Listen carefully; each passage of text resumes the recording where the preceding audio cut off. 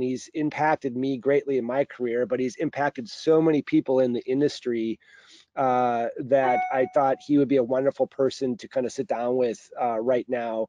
John is currently the CEO of Catalyst San Francisco, a leading ad agency in full service agency in San Francisco. He also happens to be a professor at University of San Francisco.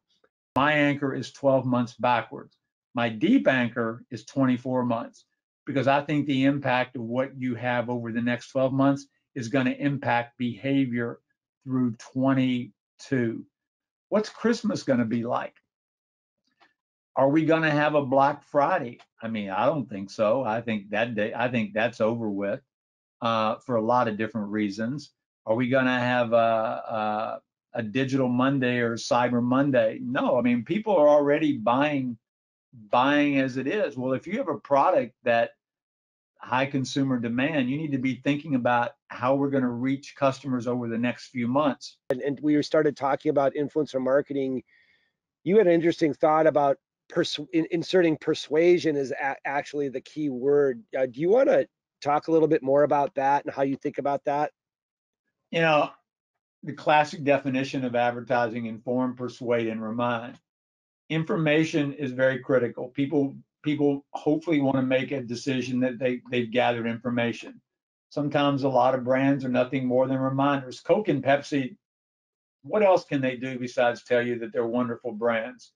What else can Nike do? But they can show you the swoosh and you know the power of that brand.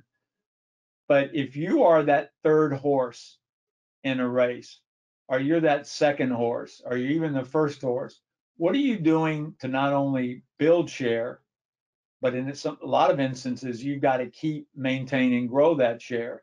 I think all of us started thinking about, okay, let's just figure out what it is, deal with it, and how do we move on? E-commerce, while it's something that had been growing, now took on significantly new meaning. How do you reach customers? How could Amazon out Amazon itself? Who could step in, because Amazon was going through stuff. Instacart didn't take care of their original customer base before pre-COVID, as they were trying to grow new people, and they turned off their old customers. So how did people shop?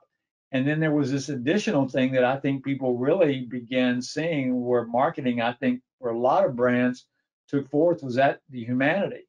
All of a sudden, we were adding a sense of humanity and purpose back into our lives.